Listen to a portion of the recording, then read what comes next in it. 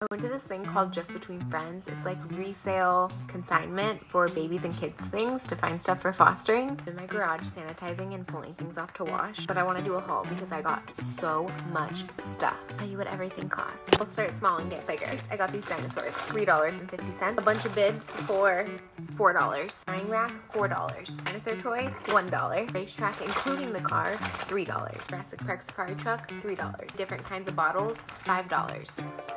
Sippy cups, $2. Bottle warmer, $5. Play vacuum, $9. New playmat, $19. S-Free art kit, $15. Sippy cups and stuff, $2 for the whole bag. Back trays, $2. Bathtub, $5. And new dog tot, $25. Cute little bouncy seat, $10. High chair, $15. This like standing plaything, $10. This rocking chair, $30. I haven't even done the